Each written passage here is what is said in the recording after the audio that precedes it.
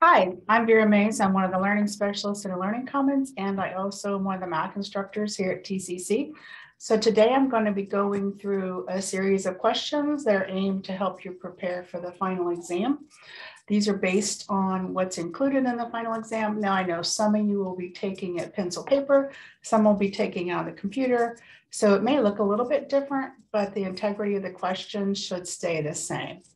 So I know we're going to have more people joining us, so we're going to go ahead and get started. So here we go.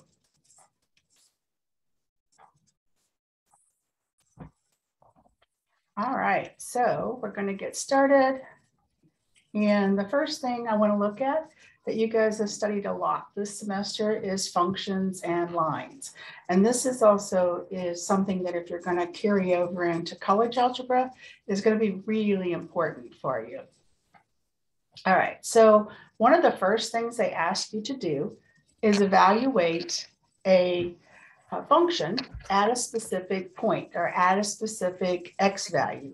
So when they give you something that looks like f of -2, they're telling you everywhere in the function that you've been given, every x gets substituted with this -2 right here. So as you can see, every x, and I like to put them in parentheses just so I can kind of keep track of what I've done, and it makes the signs a little bit easier. And so as you go through this, the important thing is to make sure you're doing things in the right order. We know that exponents come in the order of operations before multiplication. So you need to deal with the -2 to the third power first. Okay, come on. All right, so when you do that, you get a -8, and then you take the -8 times a -2, turns it back positive, and then all we have to do is simplify and add all the numbers, and we get a value of 17. All right, any questions on this one? Okay, feel free to ask questions. And Eric, since you don't have your name on your picture, can you go ahead and put your name in the chat, please, for the records? All right, so next one, dealing with functions, is asking you, is this set a function? And you guys have dealt with this a lot of different ways. You've drawn pictures, you've looked at relationships. So there really is no one right way to do it, but we do know that if it's a function, each x value should only be paired with one unique y value. So one of the ways we can look at it is kind of put it in a chart, like a t-table. And you can see here, 2 is paired with 7, but 2 is also paired with 1. So some people like to look at it this way. Some people like to draw the points you're given. If it's a little set, draw the points real quickly and then look to see if it violates that vertical line test. And so you can see here, we've got 2 points, that 2,1 and that 2,7, that violate that vertical line test. So this one is not a function. Something else they like to ask you with these functions or with these group of points is identify the domain. And so the domain is all your x values. So all you have to do is go through and list them without repeating anything. So in this one, I can see a 2, a -3. I'm going to skip this 2 because I already have a 2, and then 3. And then they also like to ask you the range. Thank you, Eric. And so the range is just your y values. So you don't have to do anything. You just go through and look at them. But you can see in this case, one of the y values is repeated. So you don't list it twice. You just list each one of them one time. All right, so before we go to the next questions, any comments or questions on this one? If you can just, I'm sorry, go ahead. Give me a couple minutes. I'm trying to write down what you. Okay, go ahead. Yeah. But all 3 of the ways of thinking about this are fine to determine if something is a function. If you can just look at it and say yes or no, or if you like to do the chart, or if you like to draw the picture. Other picture is better. Let me just do a picture. It's very visual, isn't it? Yeah. And if the functions they give you are not going to be huge functions, so it's not going to take you long to graph, 4 or 5 points and see if they line up like this one did. Okay, we're ready? Yes. Okay. All right. So the next thing about domain they asked you to do was when you were given a rational function. So we know with fractions, there's one thing we're taught until you get to calculus, we are not allowed to divide by 0. So one of the things we can do to find our domain, or our limits on our domain, is just to set the bottom equal to 0. And then it becomes not a crazy problem. It's a very simple one usually. Sometimes you have to factor, but in this case you didn't. You just set it equal to 0, solve it, and get the x by itself. And when you solved it, it said x was equal to 1/3, but because this is where we're set our bottom equal to 0, that's the one number we are not allowed to use. So because I'm very visual, I like to think about it in terms of a number line. So here's that 1/3. So this says every number is in our domain except for the one that made the bottom go to 0. Now, you have to be very careful on a test. How do they want this answer? This one, the question said, do it in set builder. So set builder is that really formal way of notating. It has the braces on the end and it has the X with the bar. Then you put your answer and then you close it with a brace. Now, because there was only one condition on this domain that X not be equal to 1/3, that's all we have to set in our braces. So keep in mind, there's only 2 things that we know that limit our domain.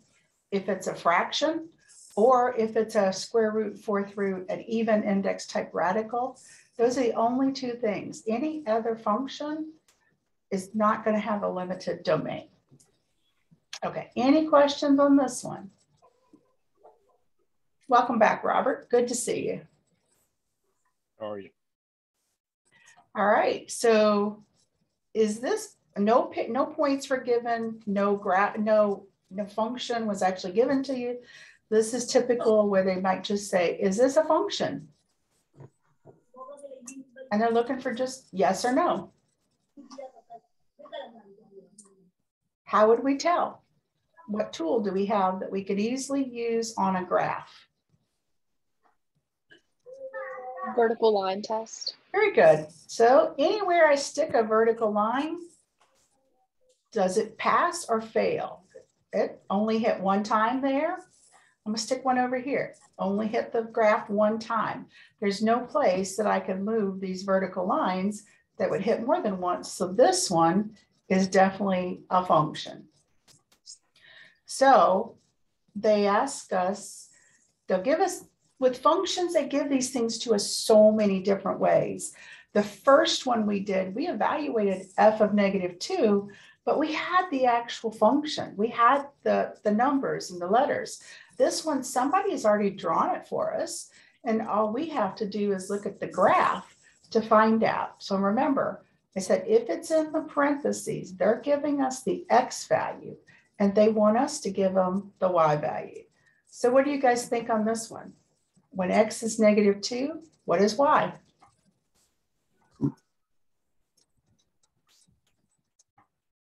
-3. Good. So you're going to go down from where the X was -2 to the point, any point on that line that's right there. And then you're going to go over to the Y value. And you can see that it comes out at a -3 value. This one is a favorite on the test. You probably saw it on your actual module unit test. We like it because there's not much for you to do, but you really have to understand. I'm giving you the X. You need to give me the Y value. Okay. Any questions on that one? Okay, let's go on. So another thing, you guys have spent a lot of time this semester, and it will come in very handy when if you go to college algebra, is talking about lines. And lines have 2 things that are very special to them. They all have a slope and they all have a y-intercept. Kind of like most people in our culture have a first name and a last name, two things that identify them. Lines have two things that identify them also. So you've learned to look at graphs. You've learned to use a formula. So one of the things I like to do is when I'm doing these, because I'm probably going to use the formula on this versus graphing it, and then that's going to take me a little bit too much time. Label your points. The formula has some X1s and Y1s and X2s and Y2s, and it doesn't matter which point you say is the first one, which is the second, as long as you're very consistent. The first X point is X1. The second X point would be our X2. And then you do have to know the slope formula. And then it's really important that we put these in and we be very careful with the signs. They do like to do a double negative. I've seen them trick people that way a lot on the finals. So plug each one in, and because you've labeled them, you don't have to think as hard about where they go. So substitute the values and then just clean up the top, clean up the bottom. And in this case, I ended up with 0 on top. And that's something else they like to do because most people struggle to remember, is it okay to have the 0 on top or is it okay to have the 0 on bottom? So if you're not sure, just plug this into your calculator. You're either going to get a value of 0 or you're going to get an error. And we're going to talk about both kind of lines today. So this one has a 0 slope. Can anybody tell me what kind of line this would be? Horizontal line. Very good. Very good. Oh, I put the wrong thing on here. Yeah, horizontal line. Sorry. Okay. Now this one didn't give me points, didn't give me the picture. Sorry, my phone's ringing here. It's a spam caller, so don't need to take that. So one of the best ways we can do this type is if we get it back into the equation y equals mx plus b. So if I can play with this a little bit and get the y by itself, I'll be able to just look at it and grab the slope. So looking at this, I want to isolate the y term. So I'm going to subtract this 5x from both sides. It'll cancel out and leave me with just a 3y. And then to get the y by itself, all I have to do is divide everybody by 3. And then, of course, cancel wherever it cancels. And now, because it's y equals mx plus b, let me see if I can write this on here.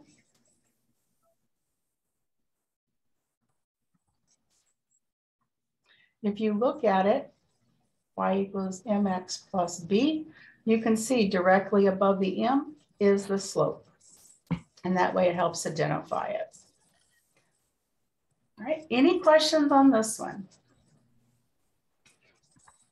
So we've seen it, we'll see it 3 ways. 1, they'll give us the points. 2, they'll give us an equation like this and we need to manipulate it a little bit. Or 3, they'll give it to us as a graph. Okay, so now this one, you guys know 2 ways to graph a line. Before this class, you probably learned to use a t-table. You know, do a good x, y t-table, plug in some numbers to your function, and then graph it. So I'm going to do it both ways. I'm going to do it the original way with a t-table where I pick 3 values for x, plug them in, and get their y values, and then graph those points, and then connect the dots. I'm going to also do it the shorter way that you learned in this class using the slope and the intercept. So when you look at this y equals, and again, you can compare it to y equals mx plus b. So you can see the slope is a -2 and the b is a 1. So I always like to write my slope as a fraction, since one of the ways that you've identified slope is rise over run. That way you can always put any number over 1 and it's not going to change it. All right, so we start by graphing the b. That's the base. That's where it hits the y-axis. In this case, that would be when y is 1. And then we're going to use our slope to walk to the next point. And remember, it's -2 over run, which is rise over run. And I usually like to do my run first and then my rise either way. And since this is negative, I'm going to let the top be the -1. So that means instead of going up, I'm going to go down. So from the point I started with, I'm going to go over 1, and then I'm going to go down 2, and I will get my next point. And then I will connect the dots. So you can see I ended up with the exact same line. When I'm on a test situation, I want to find the thing I'm comfortable with, but also takes the shortest amount of time. Some of you are still the most comfortable with doing a t-table, plugging points in. It takes a little bit longer, but if that's your comfort zone, do it that way. All right, questions on this one?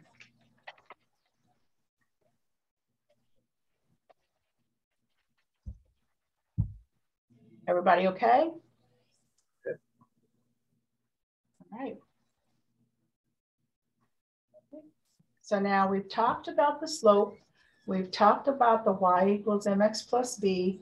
The other formula that you would have seen is called the point slope formula. This is one version. You might have seen y minus y1 equals mx minus x1, or your teacher may have given it to you in this format. However you learned it is fine. And this one is asking to write the slope-intercept form of the equation for the line that passes through these 2 points. So I am not given the slope, so I need to go ahead and start by calculating the slope. So I'm going to use my 2 points. I like to label x1, y1, x2, y2. And then when I go to plug them in, it helps me keep everything lined up and straight. Now, this is one of those cases where, remember, I talked about they like to throw in double negatives just to see if you're paying attention. So when I simplify this, the top, they're both negative, so I add them and keep their sign. On the bottom, it's going to change it to a positive. So we can see our slope ends up being a -14 over 3. And now we need to find the b. So we're going to use one of the points and the slope that we just found, and we're going to use this point slope formula. All right, we're just going to plug it in. So here's the slope that we just found. And I decided when I did this one to use the x as the 2 and the y as the -10. And now, because they want it in slope intercept form, that means I need to make it look like y equals mx plus b. So I have to do a little bit of algebra on it. So I need to go ahead and distribute that fraction that's in the front. I need to be careful because I've got a double negative when I multiply by that 2. All right, so I'm going to go ahead and distribute. And then I need to add up, simplify a little bit. And then I see that I have 2 numbers that I need to combine. Now you can do this by hand, or you can simply go to your calculator and add them up, and your calculator will spit back it'll give you a decimal, but if you find your F to D key, you should have an F to D, or depending on what calculator you're using, if you're using a TI 83 or 84, under the math key, you'll see the word frac, and that'll change a decimal to a fraction. So in this case, you could also do it old school, get a common denominator, take the 10 times 3 over 3. That gives you 28 over 3 minus 30 over 3, which is the -2 over 3. We're not so worried in this class if you can do the numbers by hand. It's great if you can. It saves you a lot of time, energy, but if you can't, don't hesitate to use your calculator, plug them in, and get the correct answer. So this is in slope intercept form because I can identify the slope and I can identify the intercept right off the bat. All right, so take a second, look at this, and see if you have any questions for me.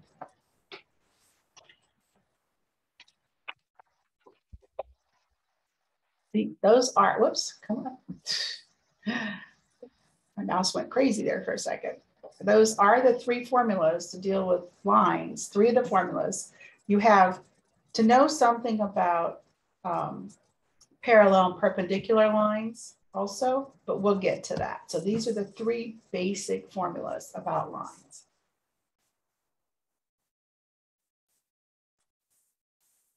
Any questions?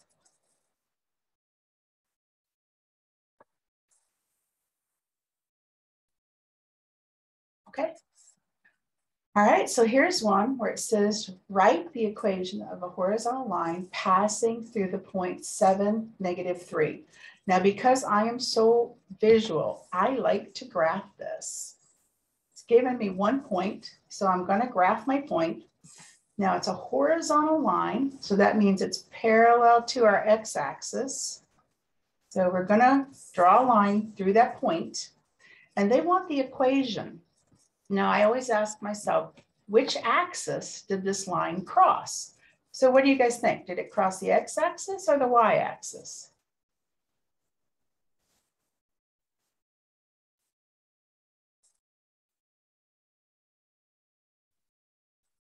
When I drew this line, which axis did I cross? The Y. Why? Yeah, y. Cross the y-axis. So that's going to drive the equation. What value of y do we cross at? 3. -3, but yeah. So the equation is y equals -3.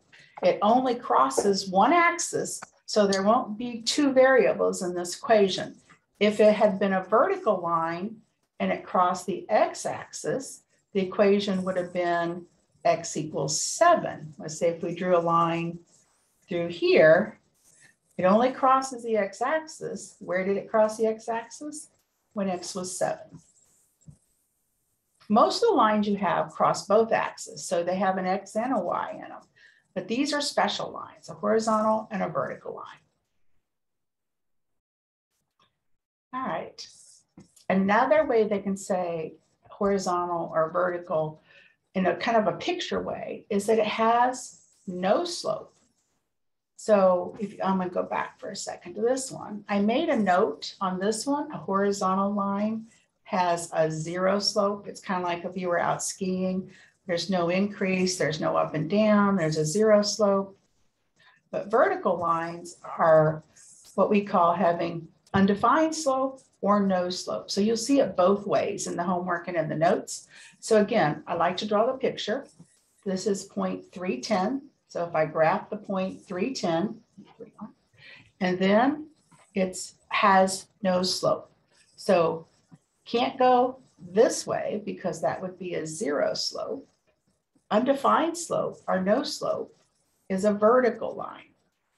So you can see in this case, if I want the equation for this vertical line, I see that it goes through this point and it goes only through the x-axis. So that's going to drive my equation. So be careful because sometimes they'll say undefined slope, sometimes they'll say no slope. They both mean the same thing in terms of this type of line. Okay, so any questions on vertical or horizontal lines? By drawing the picture, I find that I have the most luck because I can see exactly which axis it's going to cross, and I know that's how my line is defined. All right, let's go to the next one. So here we're going to look at perpendicular. So it's like I have some information, you have a little bit of information of your own, and I want you to find a line that's perpendicular to mine. So perpendicular slopes, what do anybody can tell me about perpendicular lines? What do we know about their slopes? Opposites. The opposite, that's part of it. Something else. Negative. That's still the opposite. Anybody else? The opposite inverse. You have to change its sign and flip it. Both things for a perpendicular line. It's called the negative reciprocal. They'll call the opposite reciprocal. So if it's negative to begin with, you change it to positive and then you flip it. So this line has a slope of -1/2. Oops. So if I flip it, it becomes 2/1 and change the sign. So now the slope the line that we're going to work with has a slope of 2. Now they gave us a point that they want us to use. You will never use the y-intercept from the other line. You're always going to want to use the point that you were given, that 0, 7. And so they were really nice to us this time because by giving us this particular point, they are giving us the b. So we just figured out the slope and we can plug the slope and the b in. I'm going to go through one where they weren't so nice and didn't give us this special point, but by giving us the x is 0, they are giving us the b. Because if you think about if we were to graph this line, sorry about that, 0, 7 puts the point, oh, come on, pen, puts the point right up here. And you can see, so that is my y-intercept. That's where it crosses the y-axis. So remember, you never use its b. You always go find your own. Okay, so one of the things that we like to do with lines, and when you go to college algebra, you'll do a lot more of this, but you'll do it with quadratic formulas, is everybody says, where will I use this? How can I apply this? Well, we have lots of SUVs in this town. So one of the models we like to look at between the years 1991 and 1999, somebody crunched all the data and came up with an equation that modeled the sales. Now it is in thousands, so we got to keep that in mind when we think about our dollars. X is the year. So this particular application, we're looking at the function that they gave us. Oops, I don't need to write, sorry. I keep forgetting I have most of this on the PowerPoint already. So they gave us the function. Erase this a bit.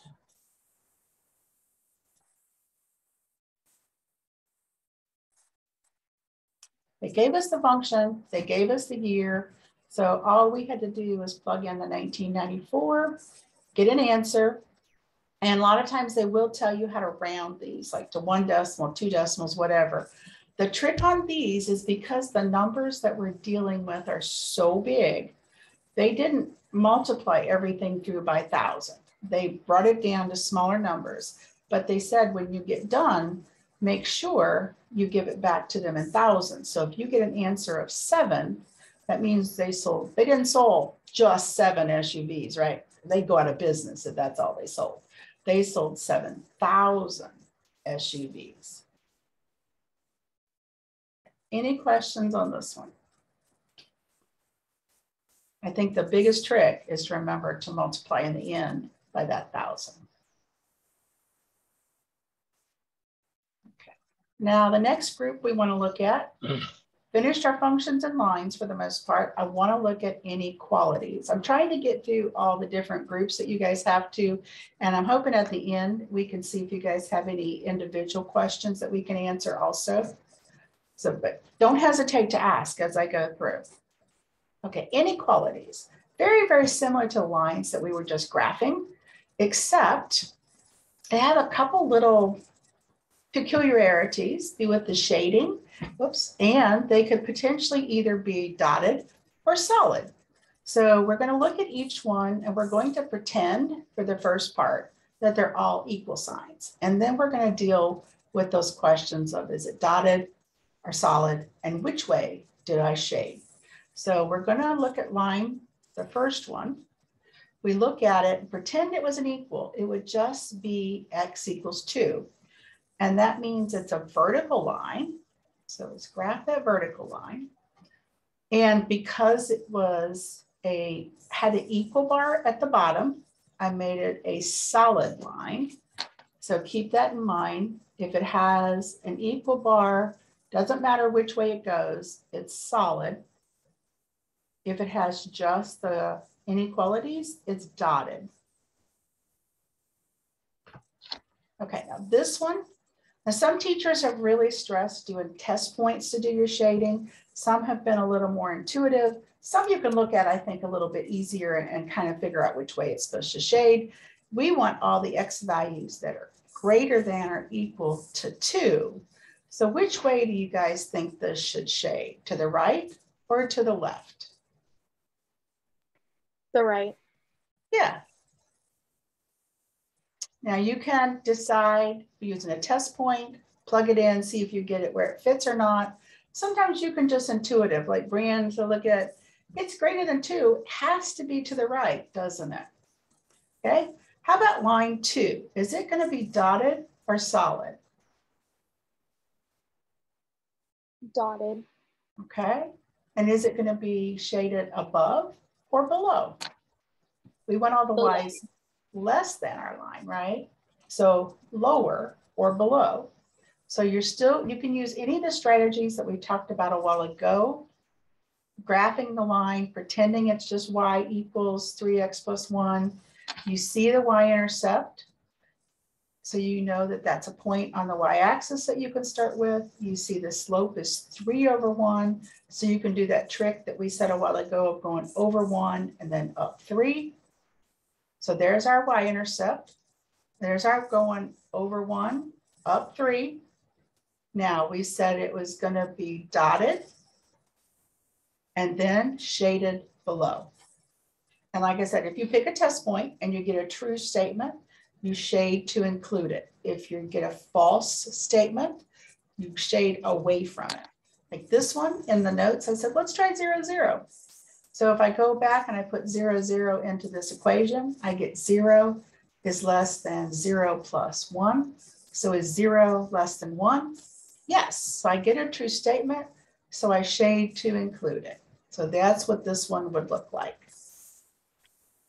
1 is solid and shaded to the right.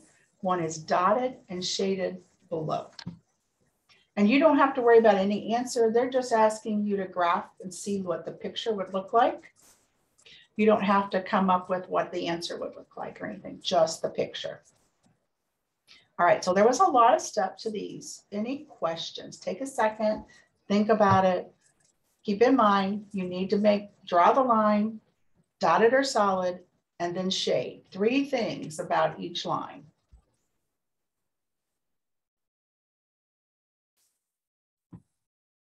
Okay, everybody all right?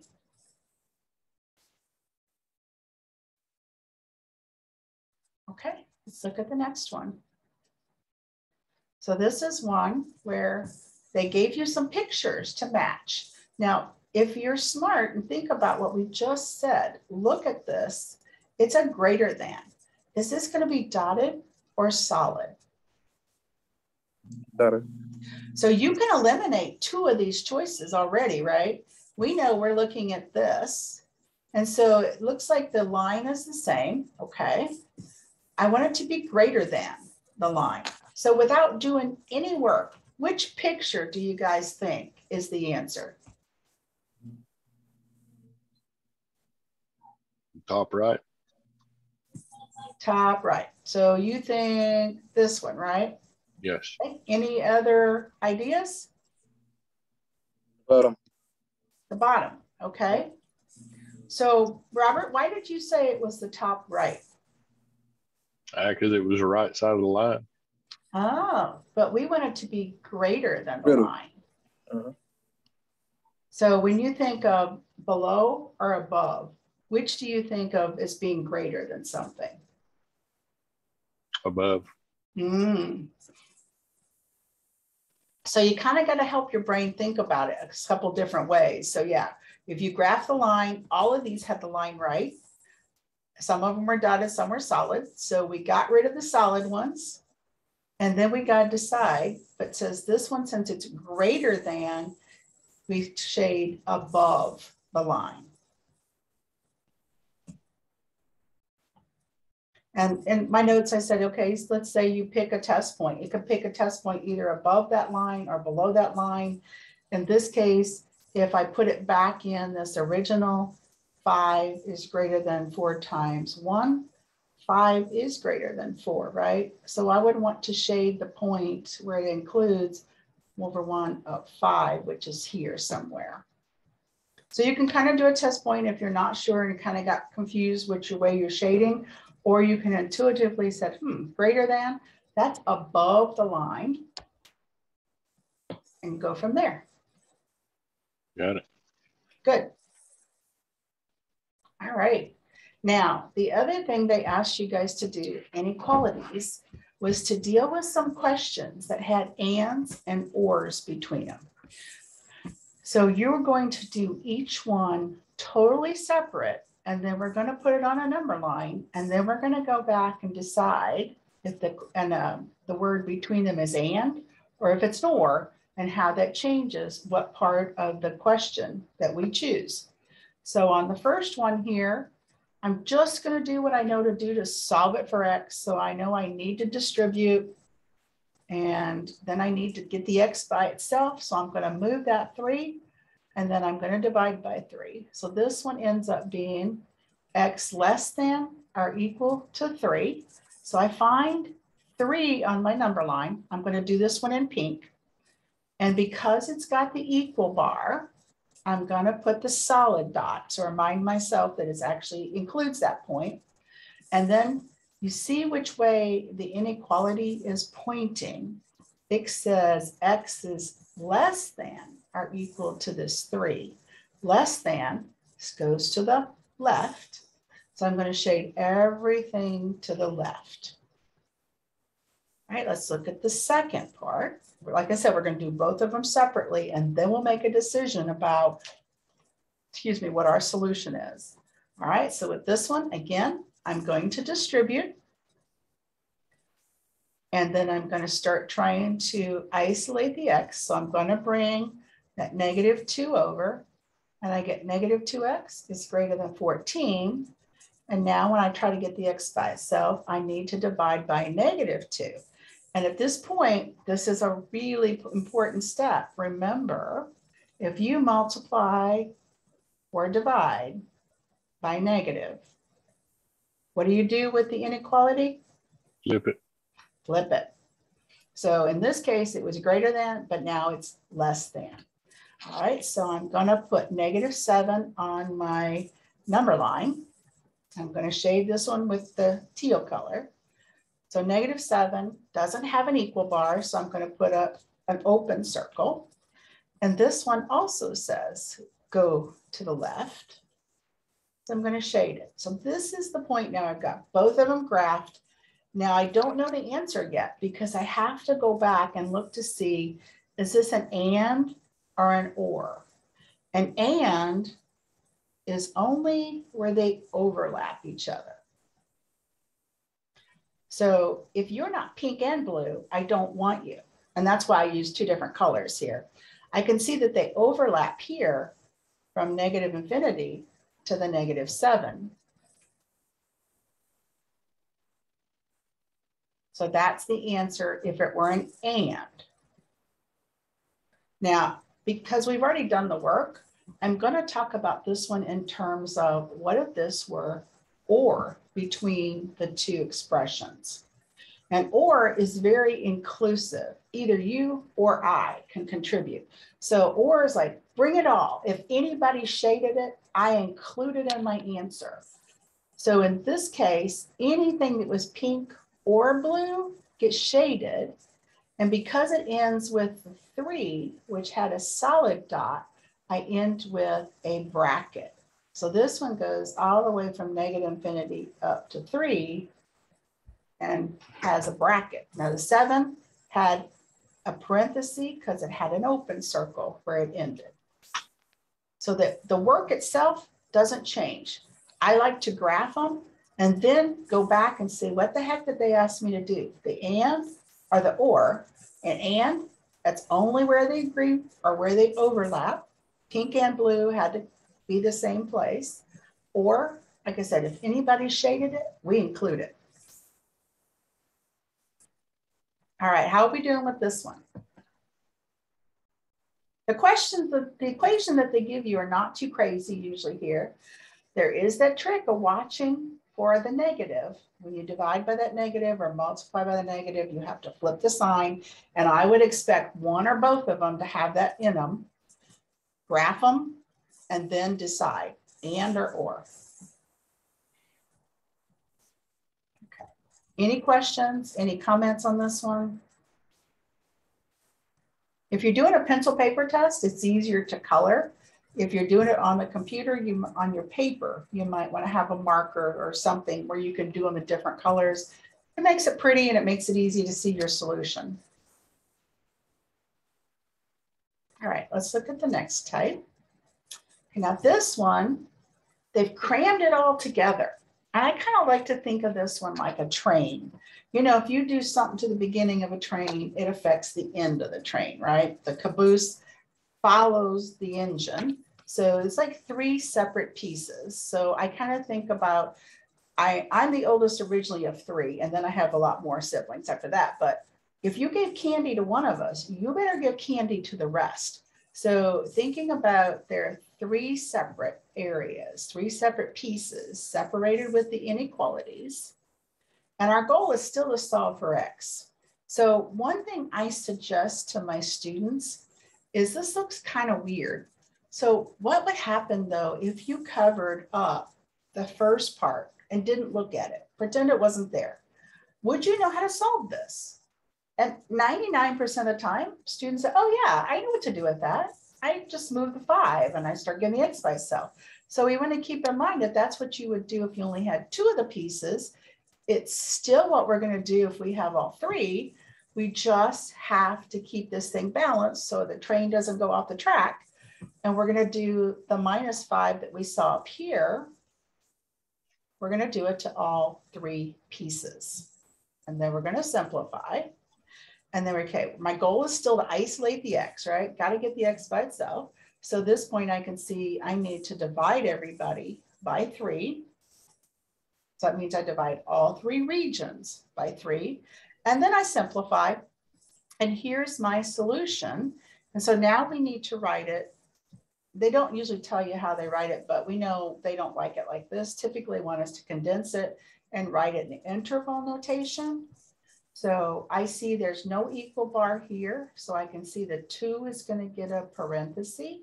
And I do see that there's an equal bar with the 8/3. So I know it's going to get a bracket. And now if they had asked you not to do it in set builder, then let's see what that would look like just in case. So then you would just bring what you had solved and did it like this for set builder. That way you've seen it both ways, no matter how they ask you for it, interval notation or set builder. Okay, any questions on this one? Now, did that help when I covered up the first part? Did it make it easier for you guys to see? Yes. Okay. There's all kinds of little tricks to get through math, right? You got to know the tricks to win the game. So, all right, let's look at exponents. You guys spent a lot of time this semester with exponents. And if you go on to college algebra, you will spend a lot of time again. And everything that you've learned in this class, except for systems equations, you will use in college algebra again. Now, if you go on to pre-calc, you'll use that system of equations again. All right, so one of the things you dealt with, there was a bunch of rules you guys had, was dealing with negative exponents. And those guys in togas years ago decided negative exponents were illegal. So we've come up with a lot of different ways to get rid of them. And we know that this negative exponent applies to the whole fraction, right? It applies to the top and it applies to the bottom. So one of the shortest ways to get rid of the negative exponent is to flip the fraction. And then I can apply that square to the top and to the bottom and then get my final answer. Any questions?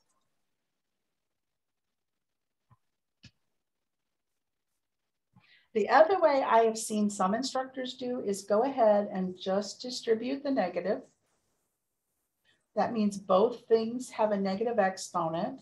So that means the 6 wants to go to the top and the 7 wants to go to the bottom. And then you can simplify. And you can see either way that you think it through, either just flipping the fraction to remove the negative or distributing and then moving the negative pieces, you get the exact same answer. So whichever way makes more sense to your brain, do it that way.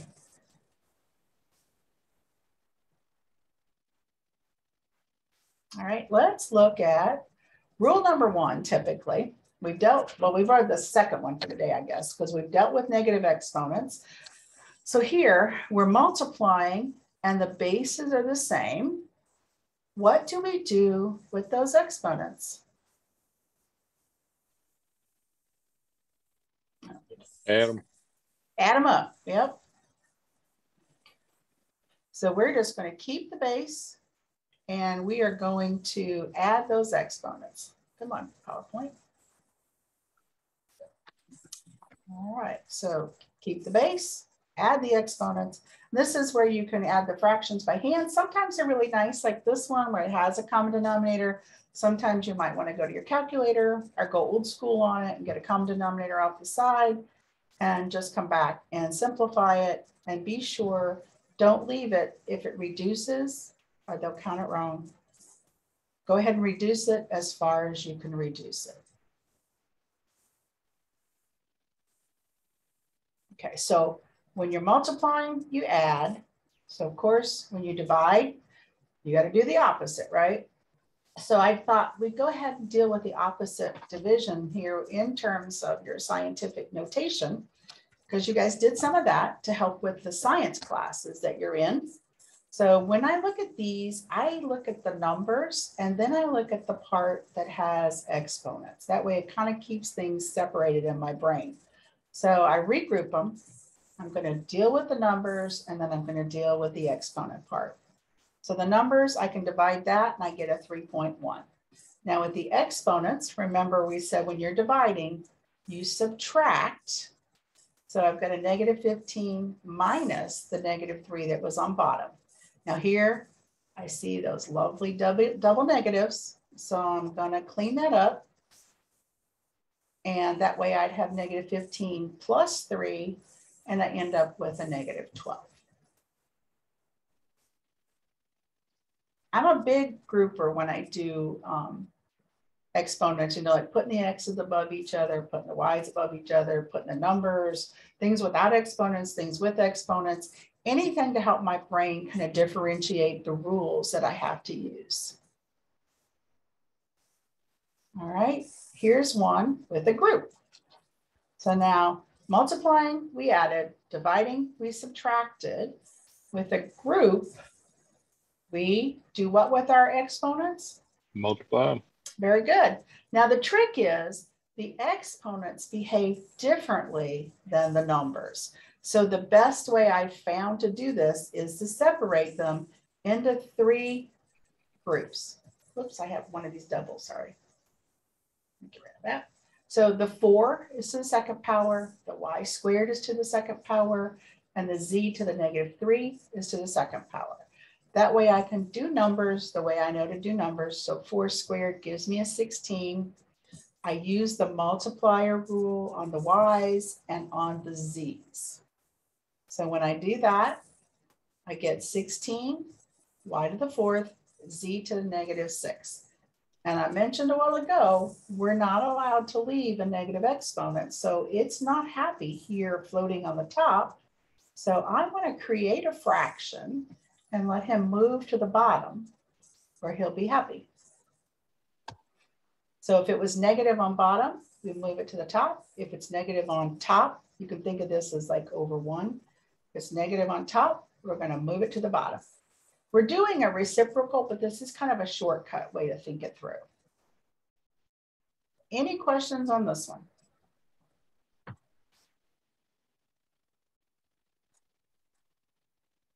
Okay.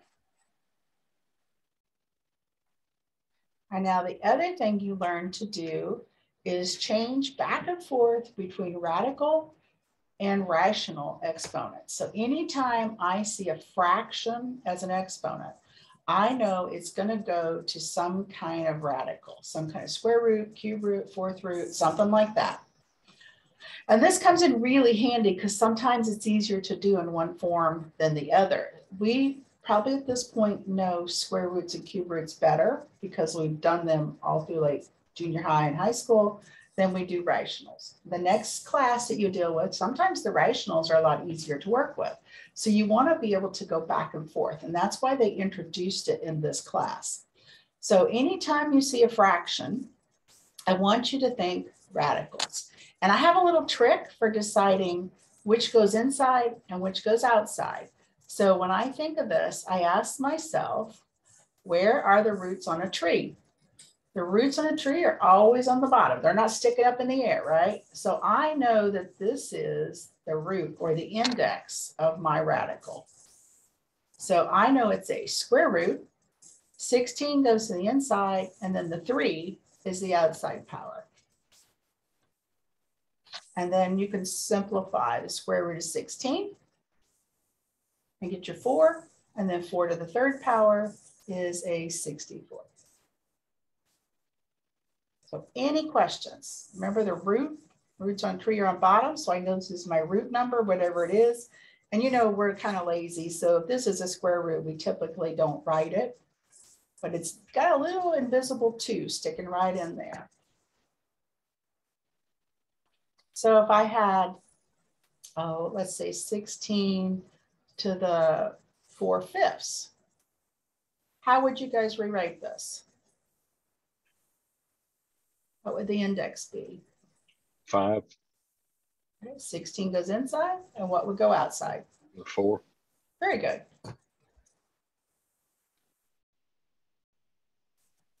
Okay, now factoring. You guys spent a lot of time factoring. And I have to tell you, it's one of the key skills, even if you're going to go on to college algebra or pre-calc or trig or calculus, factoring is a key skill. So the more time you can spend with factoring, the better you can get at it now. Don't lose it. Keep your notes. Anything you've got on factoring, keep it handy. All right, so we're going to do a bunch of factoring here. How are we doing? Oh, we're about 5 o'clock. Okay, we're good. We're doing good. Okay, so factoring, you guys had a bunch of steps that you were taught as you go through. First thing, you always look for a GCF, right? Look to see, do they have anything in common that I can factor out and simplify? So I look at this and I say, 2 and 18. Well, they're both even numbers. So I know they both have a 2. And I see some X's in both terms. So this one only has one X that I could pull out, and that'll leave some here. So they both have a 2 and an X in common. So I'm pulling that to the front. And then I look to see what's left behind. So now you guys had a bunch of special ones, and this happens to be one of those. It was so special, it had its own name. Difference of 2 squares. So I know we rewrite this one the same. They look exactly the same. Factors of 9 that are the same. Factors of x squared that are the same. One gets a plus, one gets a minus. Now, because this one said factor, I'm done. I'm not solving. I don't have to get an answer. And that's where I see students mess up a little bit on the test is they keep going.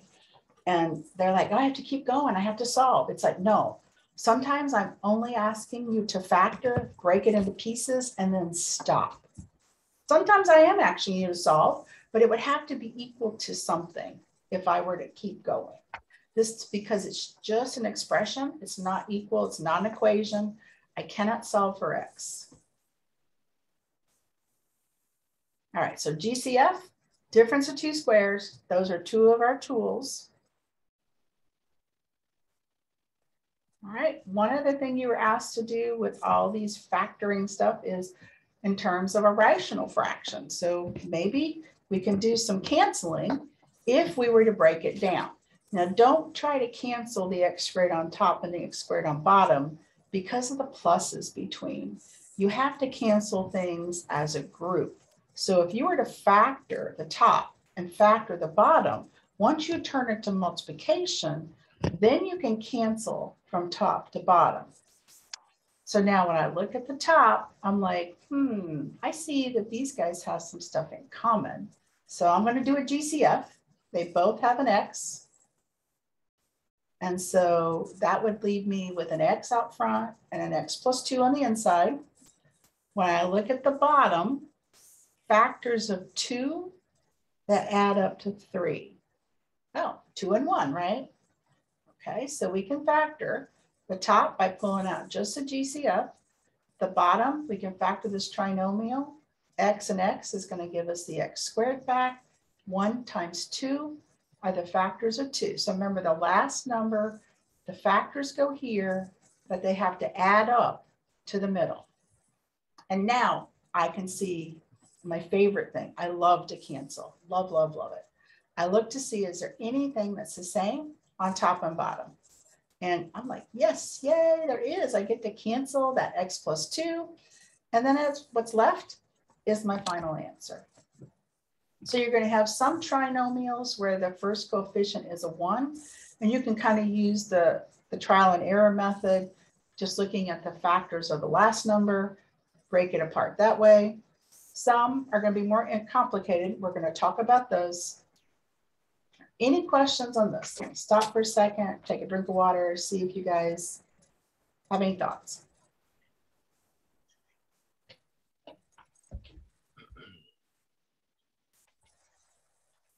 And if you're struggling with factoring, that's perfectly normal. You just need to keep working at it. And eventually that light bulb will come on. You'll say, oh, okay, is this all there was to it? It just, some people get it right away and some people have to really chew on it and work harder at it. All right, sometimes they ask you to just solve this weird looking equation. And again, this is for our science classes that you're going to take and the business classes, because they've got lots of equations and like the accounting and fine economics and stuff. So we want you to be able to solve for whatever they ask you to do. So in this case, oops, we were asking you to solve for A. I don't know what A was in this case, but A was important in this topic. So I see my A's are not even on the same side yet. So I've got to get the like terms together. Luckily that Z was already on the other side, so I'm going to leave him over there. And you got to think about what strategies do you know that will allow you to get the A away from everybody else. If you knew what the value as M was, you could actually just deal with the numbers.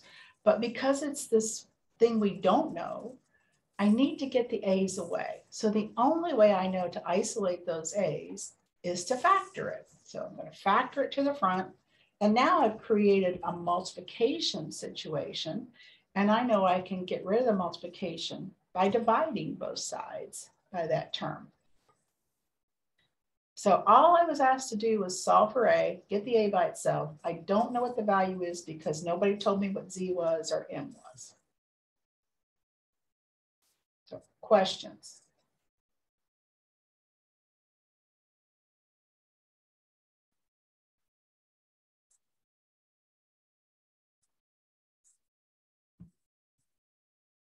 Any questions on this one? Because I would expect to see this. I would pay probably a month's salary expecting to see this. And when you go to college algebra, I expect to see this again. Okay.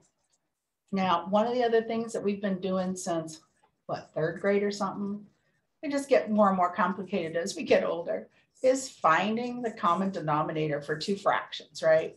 Now, these were numbers. We would pick them apart, see what they had in common, see what the largest multiple was or the lowest multiple. But because they're polynomials, the only way I can see what they have in common is if I factor them. So I factor the first one. I see it has a common term of 2, so I can pull out the 2. I need to look at the second one, and it's it's that difference of 2 squares again. Something squared minus something squared. So I can break it apart into x plus 1, x minus 1.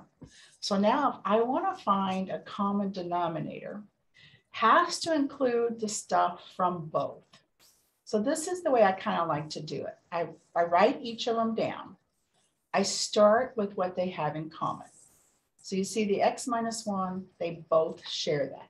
So my LCM has to include what they share. I don't write it twice unless it shows up twice in both. But if they share it, I bring it down once. And then I don't see anything else they share. So then I just bring everybody else down that was included. So I bring the 2 down and I bring the x plus 1 down.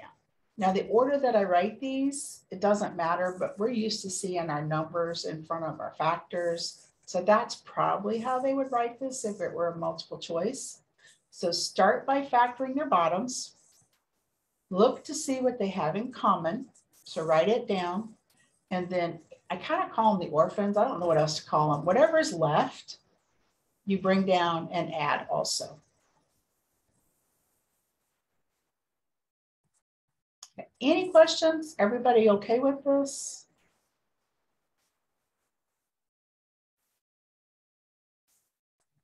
You guys got really quiet. So come on, give me some feedback. Are you okay still?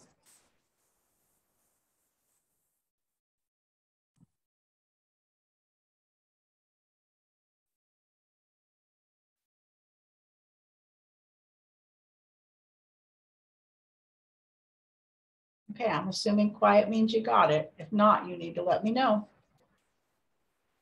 Now we're going to use that later on to actually do some subtraction and addition. But I wanted to take a jump first to do something else I like with canceling. So division. In math, there really are no rules for division except for to change it to a multiplication. So years ago, I learned the saying keep, change, flip to do with division. So you keep the top or you keep the first, change it to multiplication, and then flip the second.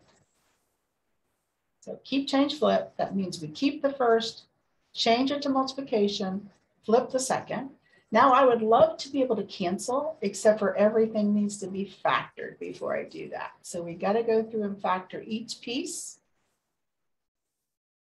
So as you work on it, you can see the top here, factors of 1 that add up to 2 are going to be a 1 and a 1.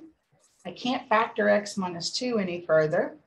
Can't factor x plus 1 any further. The 2x minus 4 has a common term of 2. So if I rewrite everything in terms of its factors, here's the 1 plus 1 giving me the 2. This one stayed, this one stayed, this one had a common term of 2. And now I can start seeing what I can cancel. And it doesn't matter if it's on the same fraction or if it's first fraction to second fraction. It just has to be top to bottom. So I can see the x plus 1 will cancel and the x minus 2 will cancel.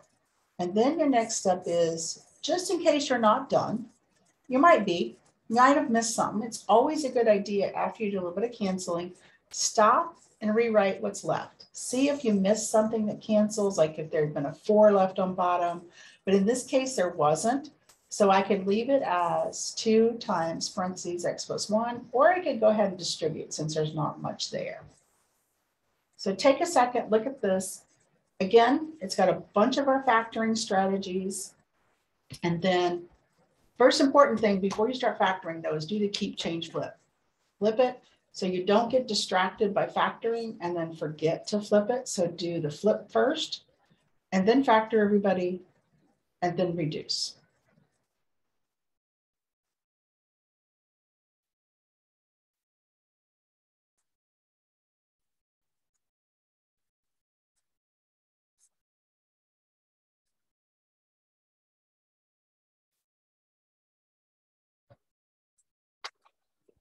Now, if I'm going too fast, you guys need to say so because I've got it all written out. So I know it goes a little faster this way. So if you need me to stop or go back and explain a step, please let me know.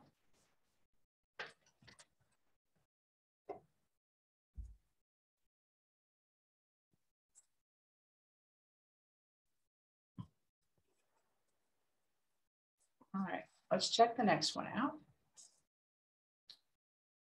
All right, so now this one has a fraction on one side and a whole number on the other.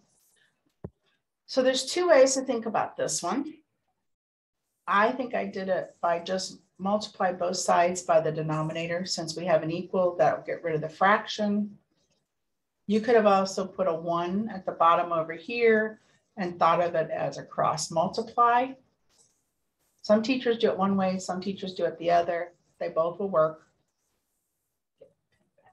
All right, so to get rid of the fractions, because it's an equation, we just multiply by the denominator, clear everything up. As long as we do it to both sides, we keep it balanced. And then we can see that it will cancel the x plus 1 on the left-hand side. So we're left with no fraction.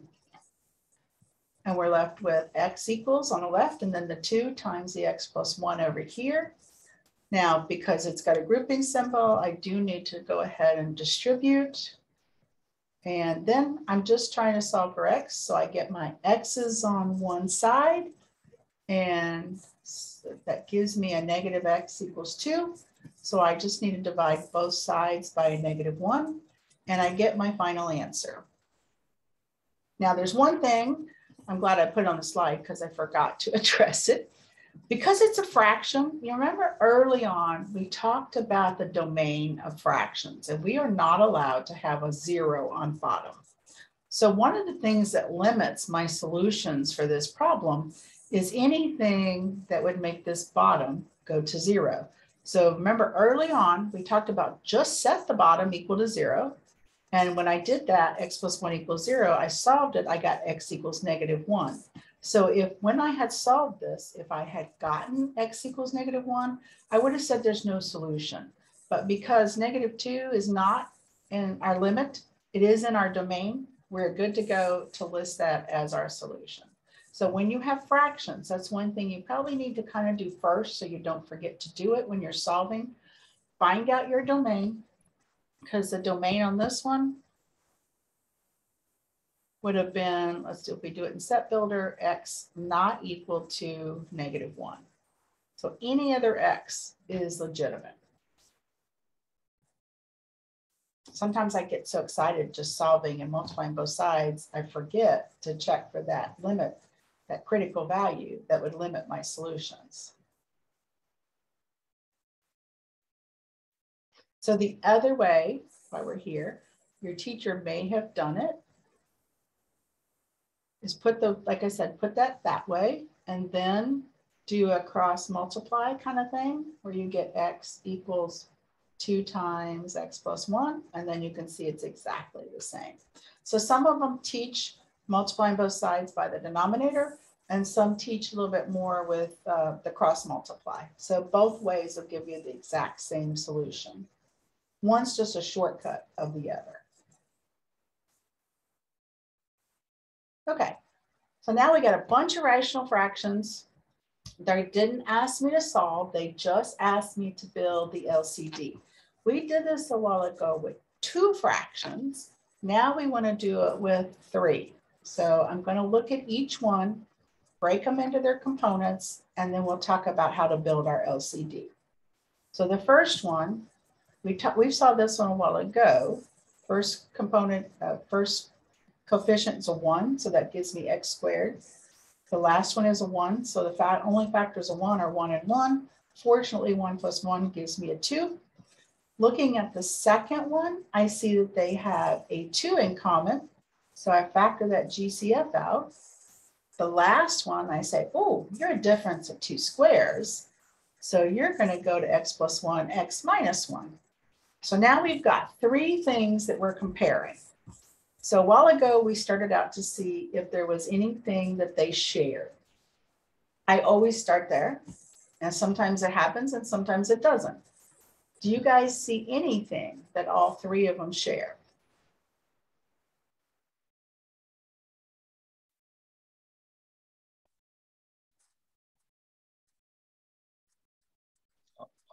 All of them share x. But not by itself. It's in a group in some of these, right? Mm-hmm. So can't do that. There's nothing that all 3 of them share, is there? That's exactly the same. So if there's nothing that all 3 share, then I start by looking at what things do 2 of them share at least, kind of whittle my way down. So I can see 2 of them at least have an x plus 1. So I'm going to put that into my least common denominator. Then I start looking to see, is there anything else 2 of them share? And I can see that these two had an x minus 1. So I bring that down. And I'm looking again. Is there anything you guys share? No, no, no. Okay, so I'm going to bring the 2 down. I'm going to bring that other x plus 1 down as part of the LCD. So this one ended up with 2 of the x plus 1 factors because one of them was a shared factor. One was an additional factor that the first fraction needed to have all of its pieces matching. So let's just check real quickly. The first fraction needed 2 of the x plus 1s. Yes and yes, okay? The second fraction needed a 2 and an x minus 1, okay? A 2 and an x minus 1, cool. The third fraction needed to make sure there was 1 x plus 1 and 1 x minus 1. So I can see that here, an x plus 1 and an x minus 1. So all of these find themselves reflected in this LCD. Looking, first of all, for if there's something all 3 share. If that doesn't happen, look for what 2 of them share and keep going until you find everything that's shared or in common and then bring down what's left. So these guys, this and this, only showed up in 2, 1 at a time. This was a shared and this was a shared. So I started by bringing those down.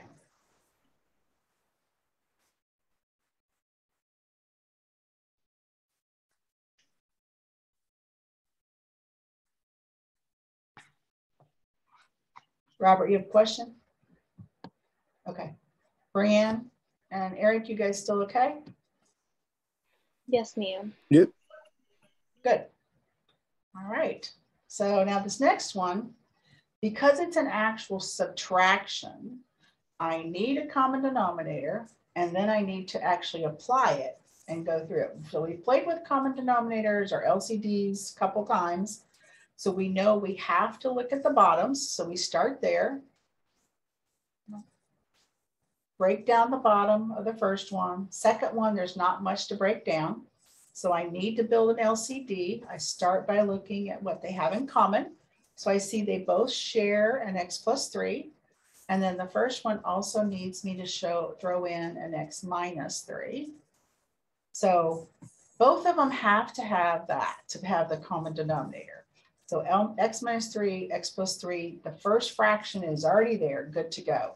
But I noticed that the second fraction didn't have everything it needed. So I needed to multiply the bottom by an x minus 3. And we've all learned you got to keep things balanced with fractions. So if I multiply the bottom by something, I have to multiply the top by the exact same thing. So identify your LCD, check and see if what they're missing. And if they're missing part of it, multiply by that. Okay, and now I can see they both have the same common denominator. So I can go ahead and bring them together with one fraction. So I have the 5x from the first one. I've got the minus 4, and then I've got the x minus 3 that I multiplied by. And now I need to get rid of this parenthesis on top. So I need to go ahead and distribute. Watching my signs, because it's tricky with those negatives. All right, so I'm going to distribute that, and that's going to give me a -4 and a +12. And now I see some like terms that I could combine. And that's going to give me x plus 12 over our common denominator. Now, at this point, you need to check and see if anything reduces. In this case, it didn't, because x plus 12 is not the same as x plus 3 or x minus 3. But if there was an x plus 3 or something like that up here, you would need to reduce if possible. So anytime you're adding or subtracting, you need to build an LCD, factor the bottoms, determine what you'd have to have in it that makes both of them happy and covered, multiply by what you're missing, and then go ahead and distribute and add up like terms. And I purposely threw a minus in here just so you can see again that double negative. They like to do that just to see if you're paying attention.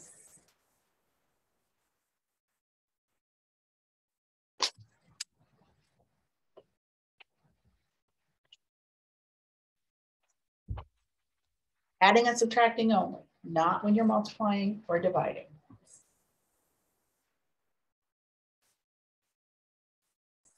All right, here's another dividing. This was one of the last sections you guys did with the fractions, complex fractions. So I want you to think about, if I were to write this in a slightly different way, I have this top fraction. I don't know if I wrote this on a slide, so let me write it over here. X squared minus 16 is being divided by the bottom fraction. And sometimes it's easier for some people to see if they rewrite it like this. So you can do the keep, change, flip on it. It's one kind of visual trick. So let me go ahead and write the next step. So rewrite it. I didn't do it over here. Whoops. Okay. Let me get rid of that so it's cleaner. So rewrite it as a keep, as a fraction divided by a fraction. Do the keep, change, flip. Factor everybody so that we can do canceling.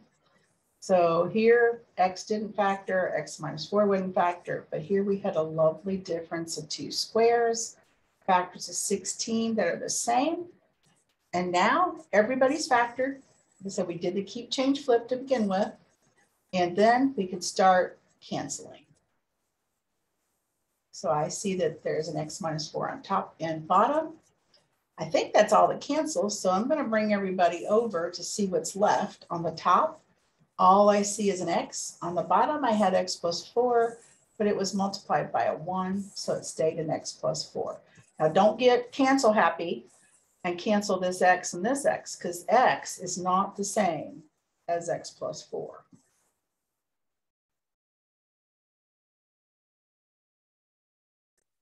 All right. Process for a minute, see what you think. This is one way to do it. You guys probably were also shown a second way. I think this is the easier way to process. You may have been shown multiplying top and bottom by something. That works also.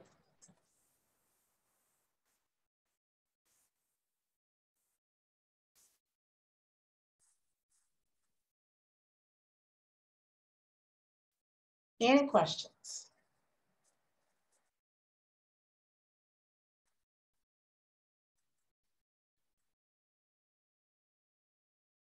The other one I want to show you, because a lot of times they throw something on this, like on the final, is let's say you had xt over m over yt over x.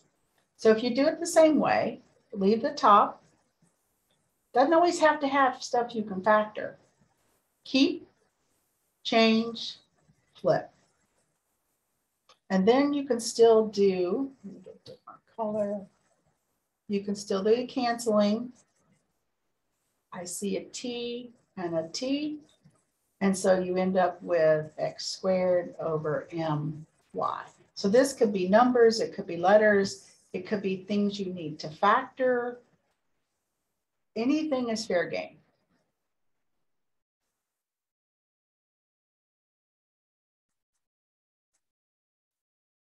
All right, so we're going to do a little bit with the quadratics, because you guys finished up with quadratics and imaginary numbers, and then we're going to do also some applications like the triangles that you guys did.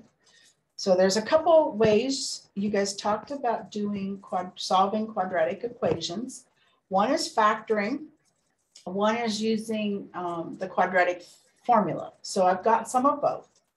Now factoring, the ones we've done up to now have been, I would have to say, a little more basic of the trinomials, or the difference of 2 squares, or the GCF. I kind of wanted to save the more interesting ones for the end here, because we got our brain muscles going, we're good to go. So one of the ways I like to do factoring that I didn't learn until I was way teaching classes is called the AC method that the Chinese, from what I understand, invented. So if it's a quadratic formula, we've learned to identify the A, B's, and C's. And the AC method says take the A times the C. So in this case, we can see A is 2, B is 5, C is -3. But if you're using the AC method, you only need the A and the C. So if I take A times C, I get -6. So this is the part that you have to be very careful with and very thorough. But if it factors, you will always be able to find the factors this way. If you have to use the quadratic formula, none of the choices will give you the middle term. So looking at -6, you look at all the factors of -6 and it's negative. So one has to be positive, one has to be negative. So I know 1 times 6, and then I can do it again, switching to negative. The other factor of 6 would be 2 and 3. One time the 2 is positive, the other time it's negative. So I think that's all the choices for this particular number. I need to go back and find out which of these will give me a +5 if I add them together.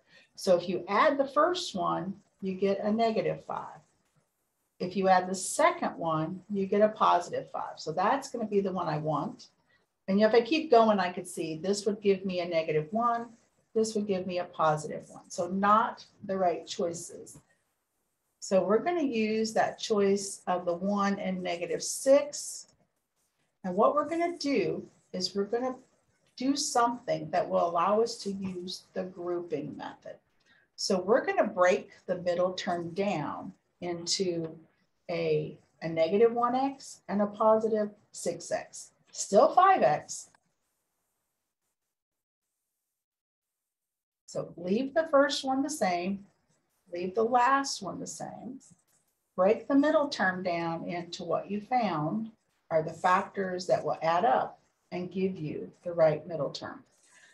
Now, most of my students like the grouping method, and that's why I think this is so successful for a lot of them, because they can now see that it's 4 terms, and so we can use grouping. So that means we're going to look at only 2 at a time and see what they have in common, and then we'll go back big picture.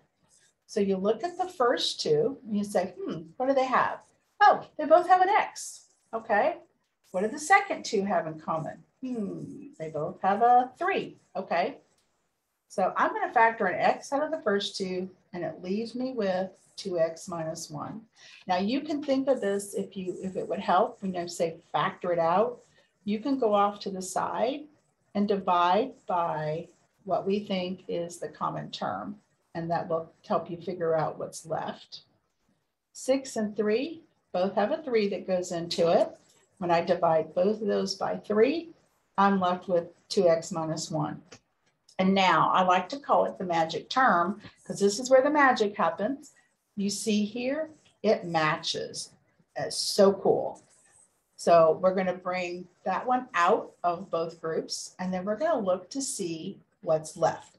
The first one had an X that was left. Second one had a 3 that was left. And so now you can see I have factored this trinomial. Even though it took me a minute, had to do the choices, had to think about what would break up to give me the 5. I have factored the trinomial. And now, because it is a solve, I'm going to take both of those factors and set them equal to 0 and solve them. And that'll give me my 2 solutions.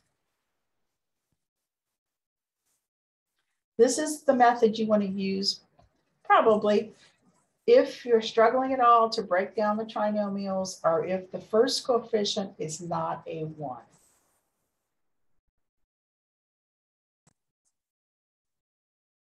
Okay, so take a second, process, let me know.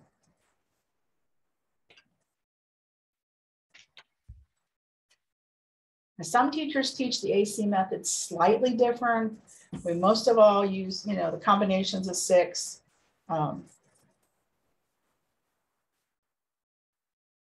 if you need some more help with this method, if this is the type that's throwing you, you can definitely sign in for tutoring after the group today, or you can sign in this week and get help.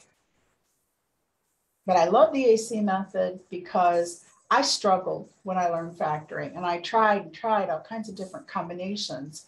And when I found this method that like straight, prescription, you do this, then this, then this, and it will absolutely tell you if this thing factors nice and pretty, or if you have to use the quadratic equation. I tell you, I almost cried because it made my life so much easier. All right, no questions, everybody's okay? Now, if you can just see it, you don't have to use this method. This is not a have to. If you can look at this and see what the factors would be, that's lovely. That's great. But if you can't, don't beat yourself up. This method will help you. Okay, here's another simplify. So remember, it's not telling me to solve, so I won't get an answer for X. All they're asking me to do is reduce if possible. So I do have to factor and see how does this break down. Not much I can do with the top, but I gave you this one because it's got one of the tricks that they like to put into problems. So if we factor the bottom, we notice it's a difference of two squares. 4 is a perfect square, 25 is a perfect square. So the square root of 4 is 2 and 2. Square root of 25 is that 5 and 5. And now you look at it and you see, I don't see anything that's the same. But then I start looking a little bit more and I'm like, 5x minus 2, 2 minus 5x. Wait, those are the same, except for they have opposite signs. The 5 is positive, then it's negative. The 2 is negative, and then it's positive.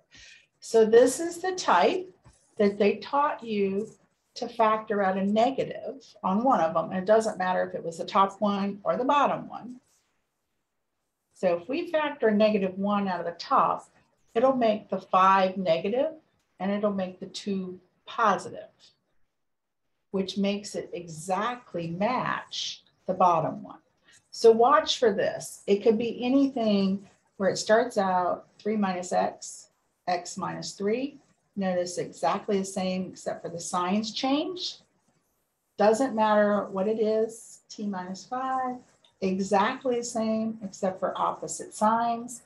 Those factors will always reduce if you pull out that -1. And you'll be able to reduce your fraction that you were given.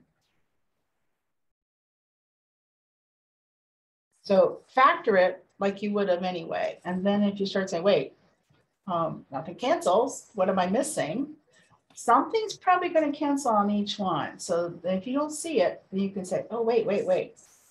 You're exactly the same except for the signs are changed. So I know I can cancel you and leave a -1 behind.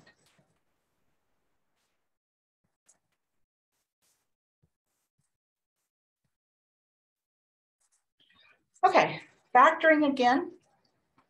They like to do this, which one's a factor? They didn't ask you to factor the whole thing. They didn't ask us to solve it. They didn't tell you how to do it.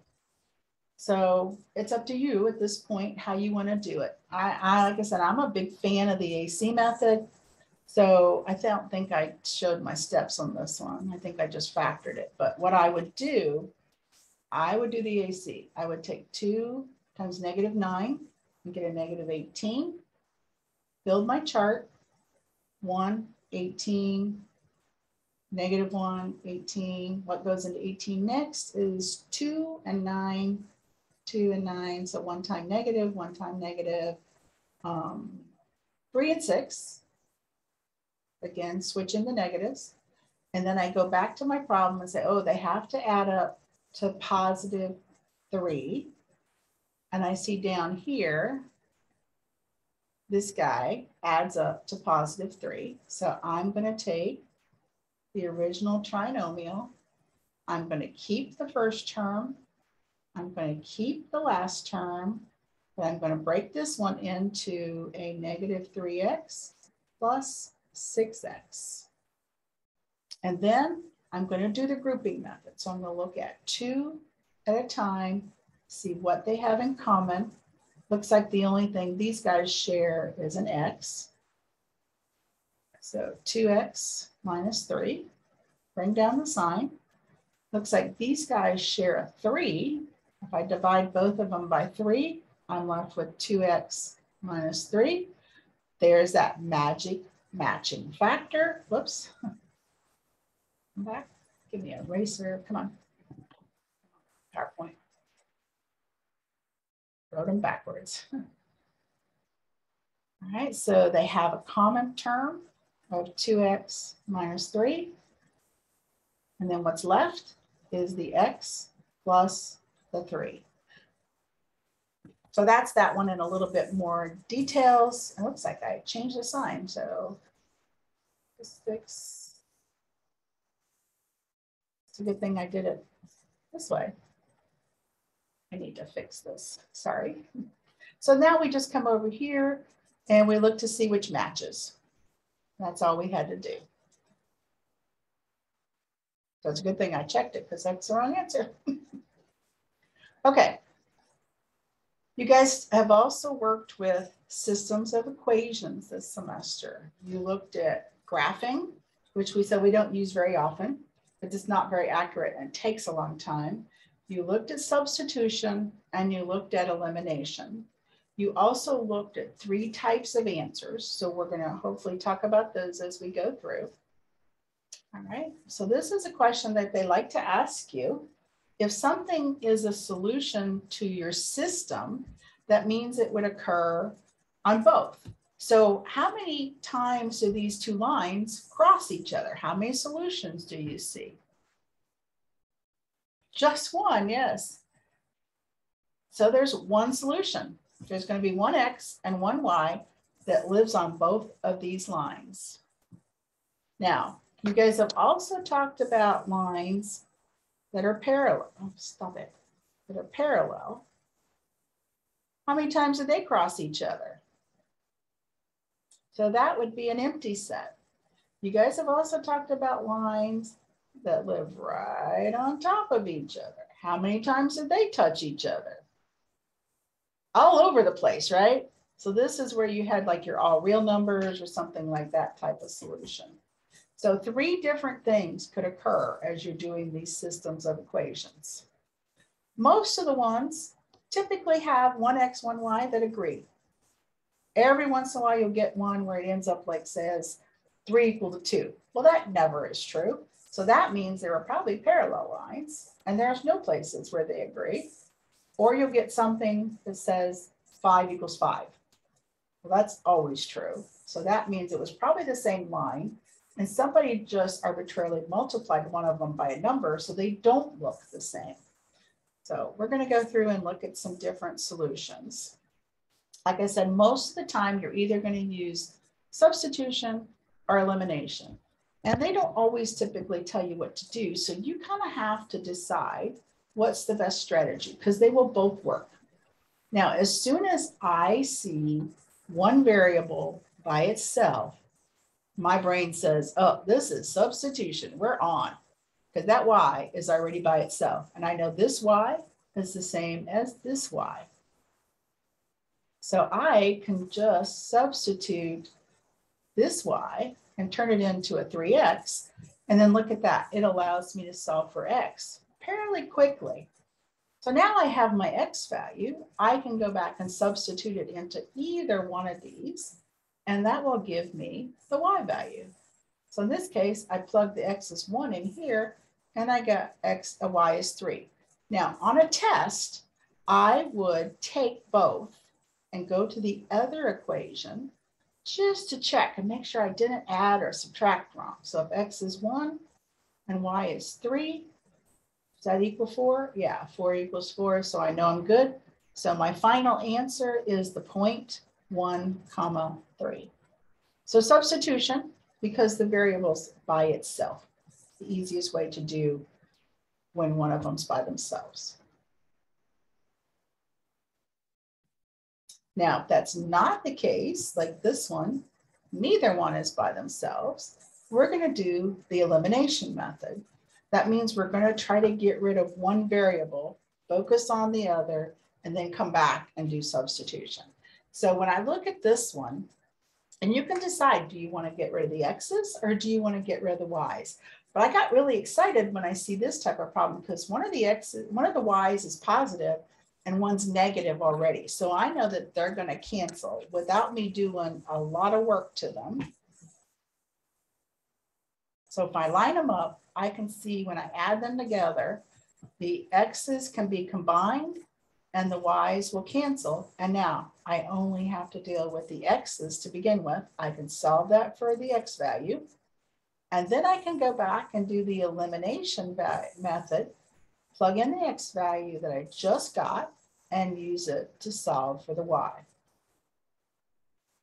Again, if this were me on a test, I would then go to my second equation. If I was you, plug in both the x and the y that we found just to verify, because it's so easy to add two numbers together, you know, like 3 plus 2 and say 6. You know, your brain's stressed, it's a test. You want to just give yourselves as much double checks and back checking as you can. So either substitution or elimination are going to be your strategies for these systems of equations.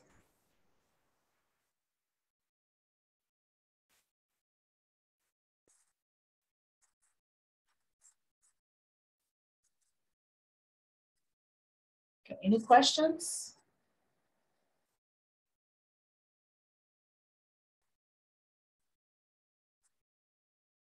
Okay, let's look at the next one then, okay? Looking at good old quadratic formula. If you're still struggling to remember it, go back to YouTube. There's all kinds of songs that'll help you. You know, there's a song with some of Beyonce's music. There's Star Wars. There's Frere Jacques. All kinds of strategies to help you remember this formula because you have to know it. You're not going to give it to you. All right, so quadratic just means it's to the second power. Now, we could try the other methods like factoring or use the AC, but sometimes those don't work because of the size of the numbers or because of the signs. So we're going to use the quadratic formula on this one. So we have to know the quadratic formula first. We have to label our A, B's, and C's, and you don't want to do that until you make sure they're in the right order. If the number comes first, you want to move things around. Don't change your signs necessarily, or if there's some on both sides, get them all the same side. It has to be equal to 0. Our A is going to be the number in front of the x squared term. Our B is the number in front of the x to the first. And our C is always the constant. So it's always, I think it's important to write them down. Come on. Get it in standard form, as I mentioned, write them down. Now I know what A is, what B is, and what C is. Then I can start plugging them into this formula. Again, every time I substitute, I like to put it in parentheses, just keeps it a little bit cleaner. I think it makes it easier to see, like here in front, I have double negatives. And in the inside, I'm squaring a negative number. All right, so we're going to simplify everything. That gives me a positive 2 in front. Negative 2 squared gives me a positive 4. Negative times positive times negative gives me a negative 12. Let's add up the inside there. So I get a square root of a negative 8. So at the very end of this class, you talked about your little imaginary friends, those imaginary numbers that pop up once in a while. And before you would have said, oh, I can't do this. It's a square root of a negative number. The imaginary numbers allow us to go a little bit further. So as soon as I see a square root that has a negative, I remember that square root of -1 is equal to I. So I'm going to break this apart into, and I didn't write that step, but I would have rewritten it as a square root of -1 and a square root of 8. That way I can replace the square root of -1 with an I, and then I can go ahead and break down the 8. I know that 8 goes to 4 and 2. 4 is a perfect square, so I know I can break it down. So now when I come back over here and I replace that square root of -8, I'm going to have an I, and I'm going to have the 2 square roots of 2. Now, the last thing you want to do on these guys is always check and see if it reduces. And there's 2 ways to do it. And I actually wrote the way I don't like. So let me do that. But I want to show you how I like it better. I now have decided that I like writing this as 2 separate fractions. Come on, give me my pen. Let me show you real quick what I mean. So I like to take the top. Oh, come on. Let me write. I like to take the first piece over the bottom, plus or minus the second piece over the bottom. And then I can see 2 reduces to 6, leaves me with a 3. This 2 relieves the 6, leaves me with a 3. So I end up with 1 plus or minus I times the square root of 2. Now on your homework, you guys have learned that you have to separate it into 2 separate answers, I think. So I lost my 3 at the bottom.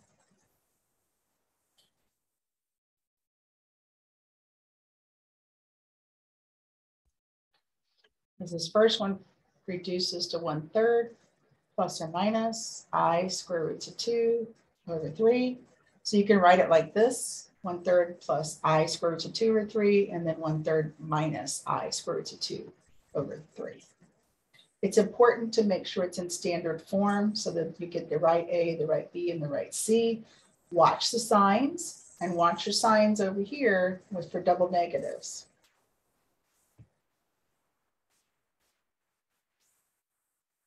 The answer disappeared. Okay. Okay, I'm gonna stop for a second, see if you guys have questions. We did a lot of work on this one.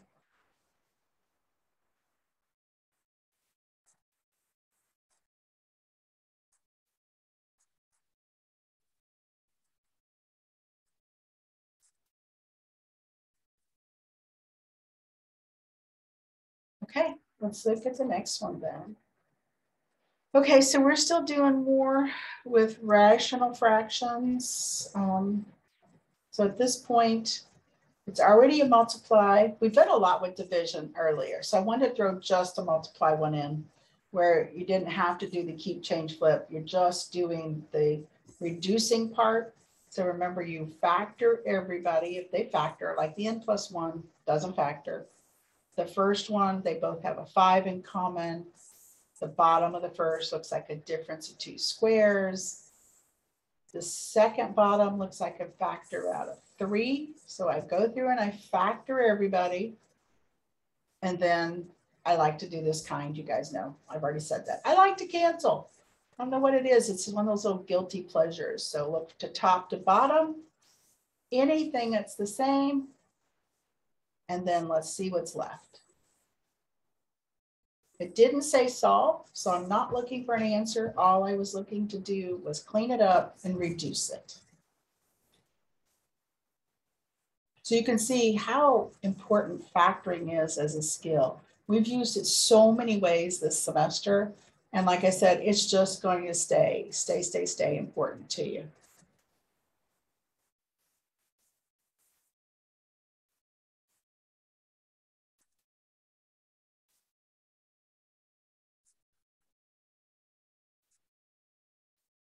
Okay, any questions on this one? Typically, when there's more factoring and stuff to be done, they won't give you as involved of trinomials or binomials to factor. They just want to look more at the strategies that you have. Okay, radicals. So we have radicals, and then I think we have the applications that I mentioned. So we did one, the very first one we did was similar to this, where we were given an X value and we were asked to plug it in. It doesn't matter what the function looks like. We're still just going to take this X value and simplify it. So substitute it in, and then you can go to your calculator, 3 times 5/3 minus 5, or you can do it by hand. It's up to you at this point. So the 3's cancel, we're left with 5 minus 5. So actually, the putting it in this function, we get a value of 0, which I didn't see coming. It cleaned up really nicely. So don't let the fact that it's a square root throw you. You're still just being given an X value, and you're substituting in and simplifying. Okay, sometimes you have to break the square root down. I chose a kind of small one here, but this strategy works with all of them. I like to go back old school and do a factor tree. So you can also do it if there's a number that's a perfect square that you know goes into 12, and I think that's how I did it here. But I can also take the 12 and start breaking it down. 2 into 6, doesn't matter where I start. 6 breaks down 2 and 3. So I can see the square root of 12 is 2 times 2 times 3. Square roots are looking for pairs. So here's a pair I can bring to the front. He doesn't have enough buddies, so he has to stay inside. So you can either look at the factors of this that are perfect squares and break it down that way, or if you don't know what goes into it, just good old factor tree and start breaking down the pieces.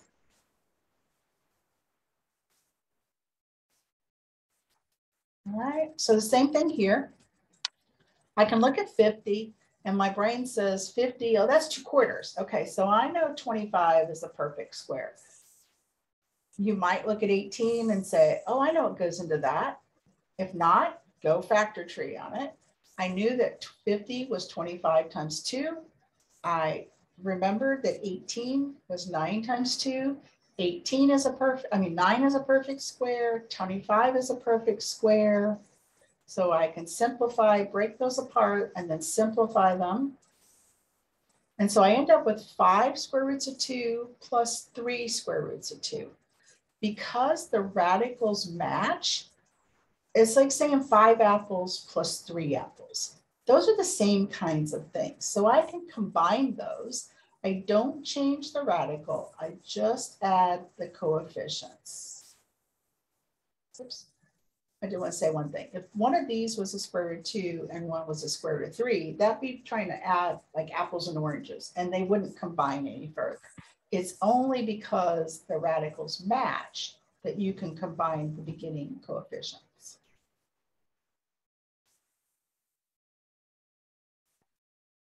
Okay, so they also ask you to simplify these pretty involved radicals and some numbers and some letters. So I'm going to show you one way to do it, and then I'm going to talk about a shortcut. So some people like one way, some people like the other. So that's why I kind of want to do it both. So we're going to look at how these numbers break down. Now 54, to get this, you can think about its factors. You can do a factor tree, whatever. There are 4 x's. And if this number was 100, I definitely wouldn't do this method, but I wanted to show it to you first, and then we'll talk about the shortcut method. And there are 7 y's. Because it's a cube root, it's looking for 3 of the same thing. So I'm going to start grouping things by 3s. There's 3, there's 3, there's 3. So everything that I was able to group as a pair of 3s or a set of 3s is going to come to the front. So that meant the 3 came, the x came, and 2 y's came to the front. What did it leave behind? This 2, this x, and this y. So now the only thing left to do is, well, y times y could be rewritten as a y squared. So that's the long way to do it. So real quickly to talk about the short way to do this is thinking about number-wise, it doesn't work to do this. Numbers, go ahead and break them into their pieces, find the 3s, and do it that way. So we know there's a 3 going to come out from the numbers, and there's a 2 going to be left inside. Now the shortcut way for the exponents is you look at how many times does 3 go into 4 for the x's? Well, it goes 1 time, and it has a remainder of 1. How many times does 3 go into 7 for the y's? Well, it goes 2 times, and it has a remainder of 1. So if you have something that has huge numbers like 100, 121, whatever, you don't want to be writing out that many x's and y's. So you want to do it with the shortcut method. How many times does it go evenly? What's its remainder? If you get stuck, try writing it out. All right, so radicals are also really nice where they allow us to break things up if it would make our life easier. So since this is a fraction, 16 doesn't reduce by 25. But if I were to break it into pieces, I would have the square root of 16 over the square root of 25, and then I could simplify each one. So if this reduced, I would reduce it first, and then I would break it up into separate radicals. just like a while ago when we had, we had a radical where it was like square root of 8. Oh, why aren't you letting me write? If it was, say, square root of 8, we could rewrite that as square root of 4 times square root of 2. So radicals allow you to do this with multiplication and with division to kind of simplify your life and do it smaller pieces at a time. All right, so multiplying with radicals is no different really than doing it with just whole numbers or with letters. It's just thinking about where the numbers go inside the radical or outside the radical. So if you're inside the radical and you multiply by somebody who's inside the radical, you can combine forces. But if you're outside the radical and you get multiplied by somebody who's in the radical, if you're outside the radical, you don't want to go back inside. You're staying outside. So when you look at this one, we're going to distribute like we always do. But when I took a square root of 2 times a 6, 6 didn't have a radical, so it did not want to go back inside. So it's going to stay out front, kind of like just visiting. But when I took that square root of 2 times the square root of 2, since they're both inside of a square root, they can get together and combine forces. Now, of course, since I always have to simplify, whether it's fractions or radicals or whatever, I look at these guys and say, can I simplify? Well, square root of 2, no. But square root of 4, oh, you're a perfect square, so I can simplify you. So go ahead and distribute like you're always used to doing.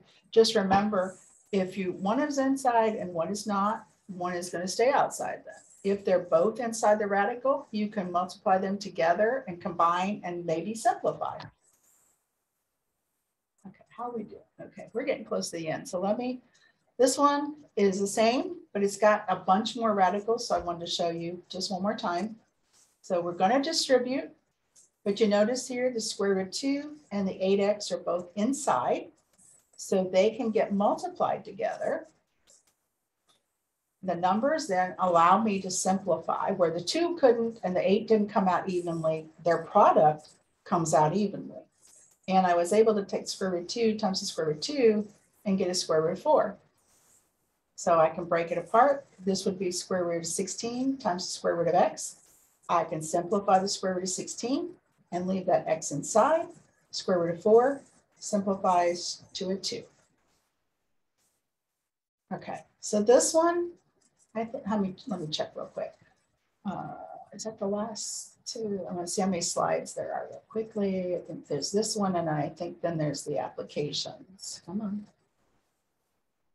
Oh, okay.